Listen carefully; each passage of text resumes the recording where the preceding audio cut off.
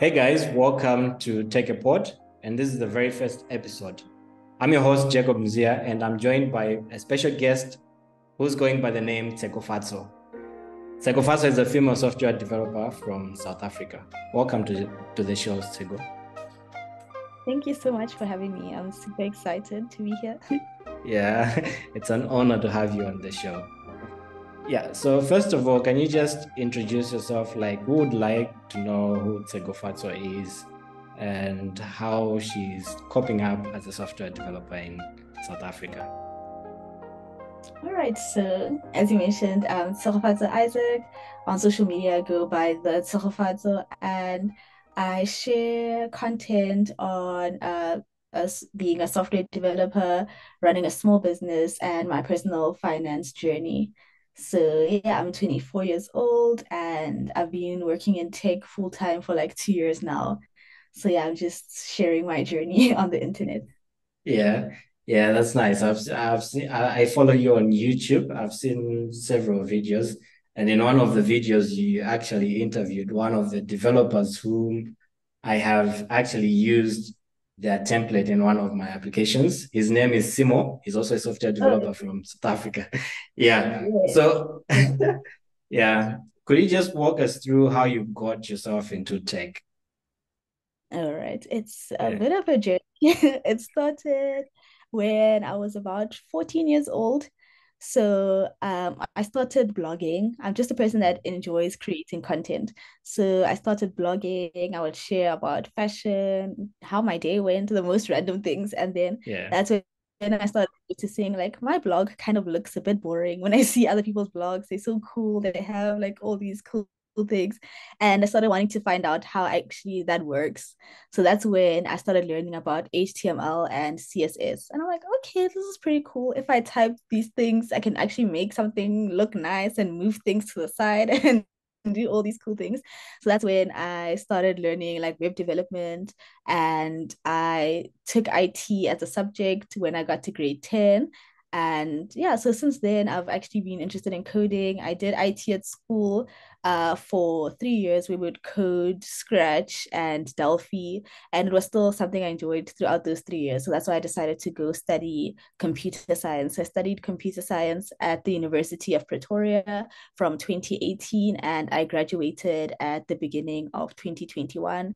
And then since then, I've been working full time as a software engineer. So 2021 all the way to 2023 now.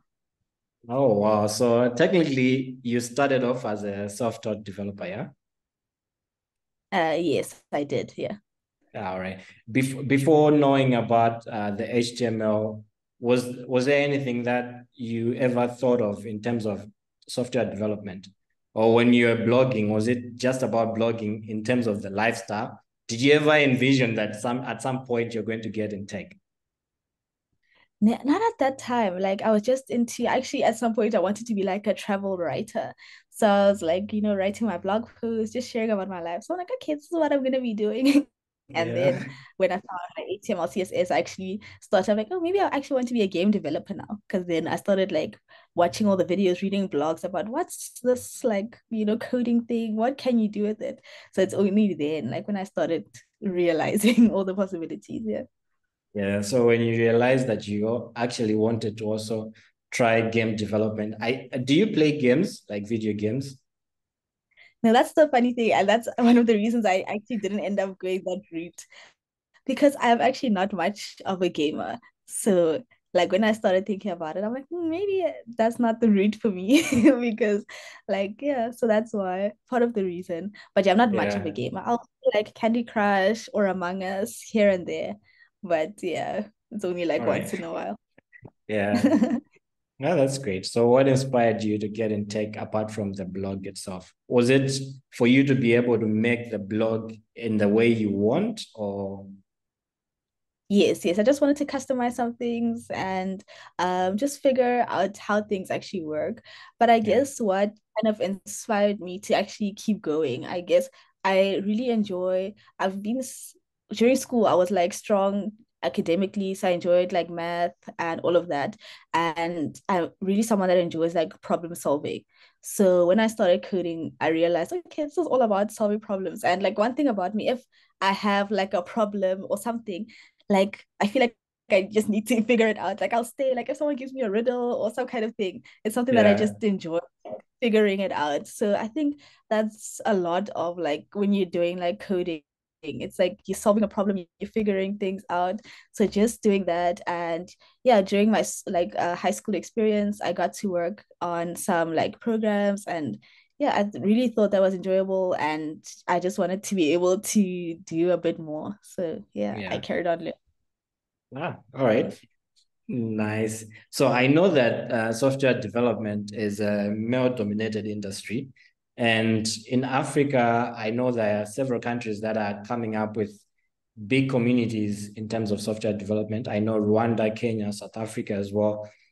How would you say your involvement was like in terms of the community? So do you belong to any development community in your country, or maybe you have a female developer community that you're participating in? How is the community involvement on your side? On my side, I think I could be more involved in like the community, but I think there are some platforms. There's like a platform called Girl Code, so it's to empower women to code. So in 2021, I had the opportunity to get to like give them a talk just to inspire them, like, okay, women in tech, we can do this. And yeah, but I've seen it's growing, and I'm trying to become more involved, especially with social media. It helps us to like reach people everywhere. So I'm slowly but surely trying to kind of be more involved. But yeah, I think it's a growing community. Yeah. So do you have other female friends who are in the software development field or in technology in general? Just mostly people that I guess know from social media. As you said, it is a real dominated field. I made a lot of guy friends during Yeah. school, the numbers are not that balanced.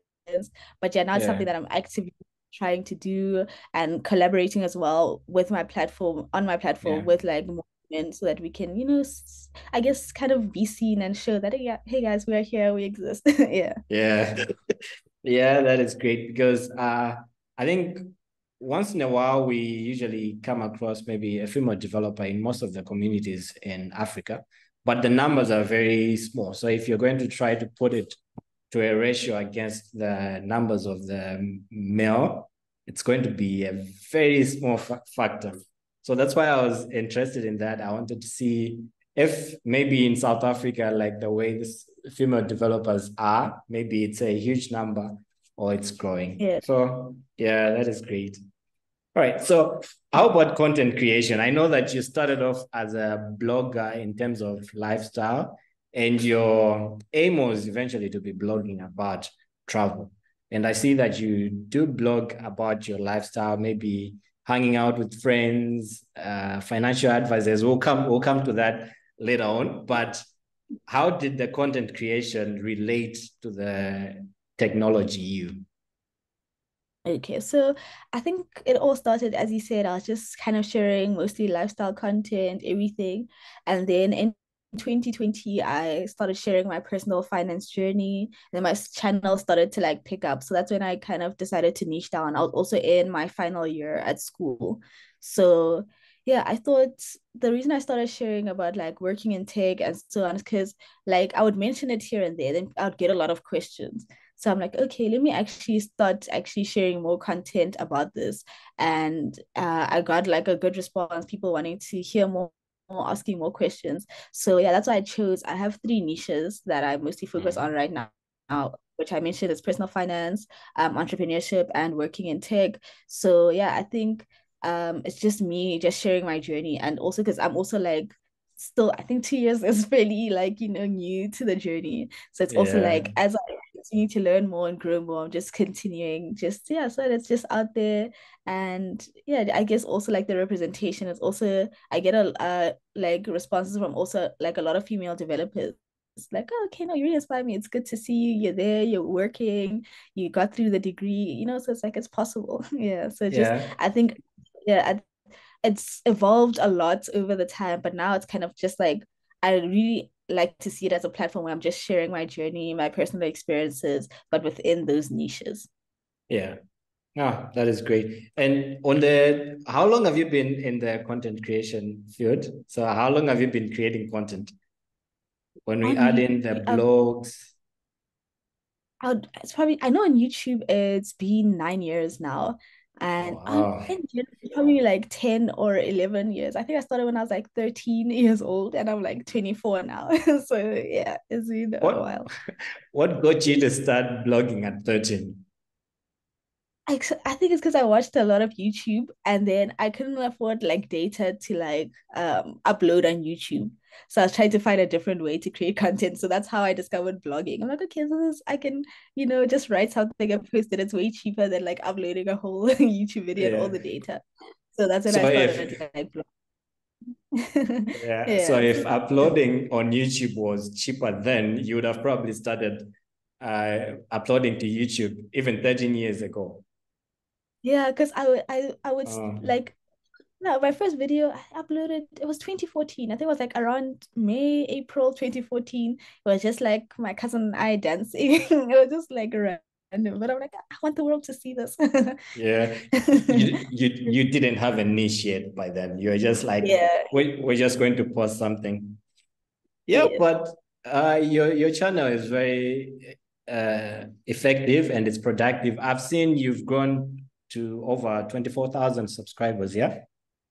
And I've yes, seen YouTube has sent you some gifts. I saw one video where they sent you a record player, and yes, and another one they sent you the, I think the emblem for shots with LED. yes, right. Yeah, Yes. how does that make you feel as someone who is out there, part of the actual content creators who have made it? Because if YouTube is recognizing you and sharing gifts with you, I mean, Yeah. you've done it. Yeah. Yeah, because actually, so last year I was part of the YouTube Black Creator Class of 2022. So it's still like one of my greatest accomplishments right now, just to know like because I think sometimes when you start your content creation journey, you're just like just sharing, and then now it's like, oh, okay, like my work is actually recognized because creating content is actually a whole lot of work. So it is really Yeah. nice, like just to kind of see that like you're being seen, you're being appreciated. And yeah, no, I think YouTube really does good for their creators. And yeah, I love it so much. So yeah, no, it's really great. Oh yeah, nice. All right, so tell us about your other stream of videos that you make on your YouTube. So I know you have a vlog channel. So that one where you post about your lifestyle and other day-to-day activities. But on your Yes. main channel, the Tshegofatso, it's mostly about tech and financial advice. Yes. I know you just started working. I think you've been working for how many years now? 2 years now. Yeah, 2 years. And how did you get to a point where you're confident enough to start sharing advice on finance? I don't like to call it financial advice. It's just I'm just sharing for like entertainment and educational purposes. So I guess the reason I started sharing is because I actually started learning and trying to empower myself about like personal finance. And I realized how much I didn't know. But it's like the basics, like, how to start saving for retirement, how to actually budget your salary. So it's like these are like very simple concepts that I feel like everyone should know. So I always say, like, okay, guys, we're sharing the base. This is the basics. This is what I've learned. Go out there and learn more about it. So I like to see myself like just that little intro of like, if you want to learn more, you can go out and learn more. But it's things that like I honestly wish we were taught in like high school or something. It's just like I think being able to handle your finances is so empowering and being able to like handle your money and so on. So yeah, that's why every time I learn something new, I'm like, okay, that's what I've learned. This is what I'm trying out, and also share when things don't go well as well. Because I think it's also important. I'm not going to lie to people, just because I am still figuring out. I always say I'm here figuring it out, so I can come back Yeah. like 6 months later, like, oh, I tried this. This didn't work out. This worked out. Yeah. So I really like to see it as like my personal journey, not like financial advice or anything of that sort. Yeah. Yeah. Thank you very much. So, how about advice in terms of women? What would be your advice to women who are trying to pursue tech? Maybe they're just beginners or they're considering into jumping into tech, maybe from a different career, or they're still in school, but they want to Yes. get in tech, any type of tech. It might be just content creation, digital marketing, or software development. What would be your advice to them? I would say just like put yourself out there. Like there is space for everyone. Put yourself out there and like your work will be seen. And also if like for example you're trying to get in the industry, I'd say like don't get intimidated. It is male dominated, but if you know your stuff, like you deserve to be in that space. Like you're capable of doing the same work, so don't be afraid to like go out and get things. Just like yeah, try everything and put yourself out there. Yeah. And how they get started. Let's say I'm already in another field as a woman. How would I get started into tech?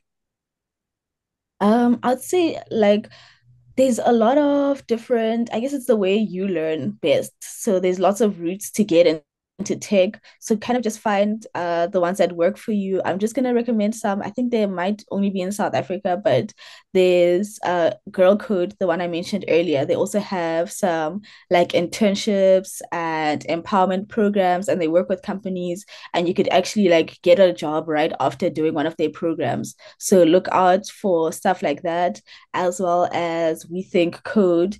It's like a 2 year program that also has like it starts off with like a super intense boot camp, but then you learn all the work and you also get placed into a job. So there are opportunities out there, and I think it's about taking that big leap. I think if especially if you're changing careers, it might be scary, but I think if it's something you want, you're gonna need to take that big jump. And yeah, so I Yeah. think those are the things to think of right now. But I'm trying this new thing now on my channel, on my community tab. Whenever I see opportunities, anything, I just like to share them there because I think there's so many different ways to get into tech. Even if it's like you want to go the degree route, that's what I did. Go to school, study computer science. So just check what could work for you, and yeah, just be on the lookout for all the different programs that are available.